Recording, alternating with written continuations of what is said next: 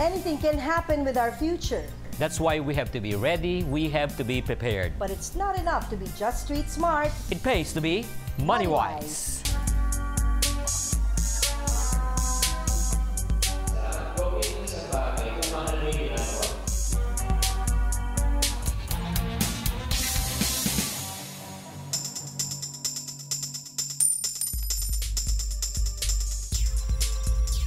There are more than 2.3 million Filipino overseas workers or OFWs to date, and the numbers keep on increasing year after year. Yeah, that's true. Because of greener pastures, more and more Filipinos prefer to work abroad. And after coming up with enough savings, most of them eventually come home and start their own business to secure their family's future and their own retirement. Speaking of business and OFWs, we have a guest this morning who happens to be a wife of an OFW and plans to put up their own business. Good morning po, Mrs. Good morning. Nazario. Good morning po. How long has your husband been working abroad? 22 years na po siya sa abroad. And he works as a Seaman, fitter machinist. First things first, okay, Ma'am Rosario, you have to show us your money. How much ang nare-receive nyo?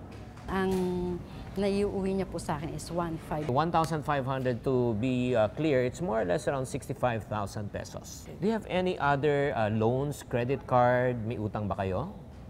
Wala po.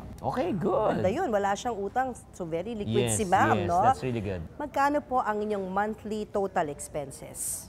More or less 38,000. Electric bill, Okay. water bill, telephone and cable, tuition fee and allowance ng aking daughter, tapos food. They're able to save at least an extra 15,000 to 20,000 pesos a month. How much po ang savings ninyo? 200,000 200,000 pesos. So with that savings, we heard, eto na, that you're planning to put up a business. What business po ito? Car wash and mini grocery po. Car wash po kasi ang husband ko po mahilig magpaganda ng sasakyan. Ngayon, siyempre, suportahan ko siya para kahit pa paano may kita. Your husband still works as a seaman. Apo. So hindi niya po matututukan yung business. Apo. How about the mini grocery? Why mini grocery? Ayun po talaga ang gusto ko para sa Ayun akin. naman ang gusto ni ma'am. Okay, next question. Do you have an experience in running a mini grocery before?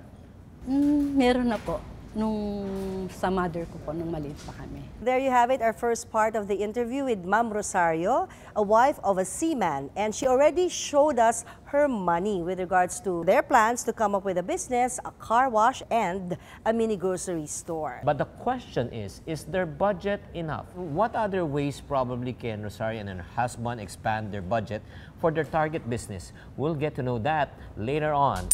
We will answer more of your questions here on MoneyWise as we continue with our Show Me the Money segment later. In the meantime, let's watch this.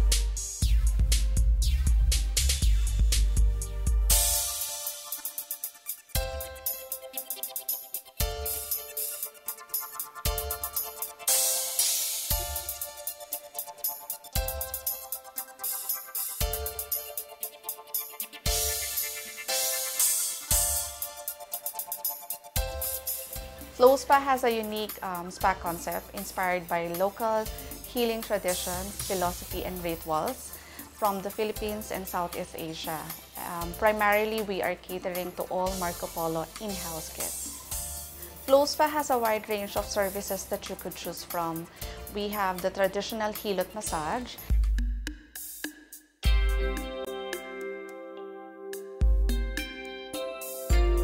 we are using aromatherapy oil brand called Amuin, the first and only high-grade locally made aromatherapy oils. We also have the Oriental Foot Spa, which we are using the Mount Athos highly mineralized clay.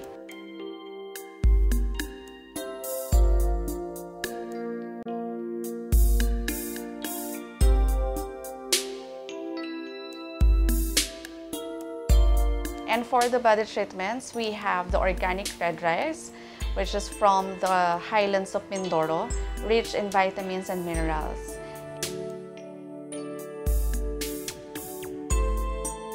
And lastly, our famous Philippine Barako Coffee Body Scrub from Batangas.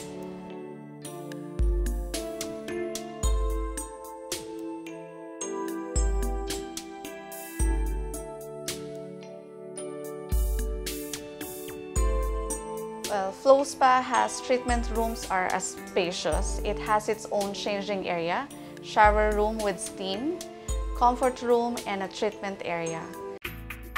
All amenities are available.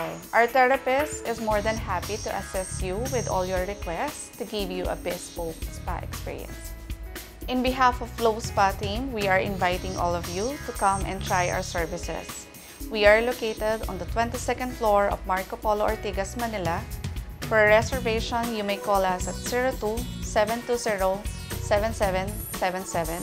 For any inquiries, you could email us at manila@marcopolohotels.com.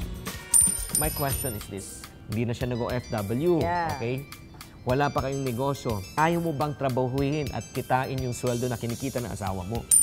From lollipop cake, paano mo naisip na gawing lolly cake? Si Jimmy nag-isip nun.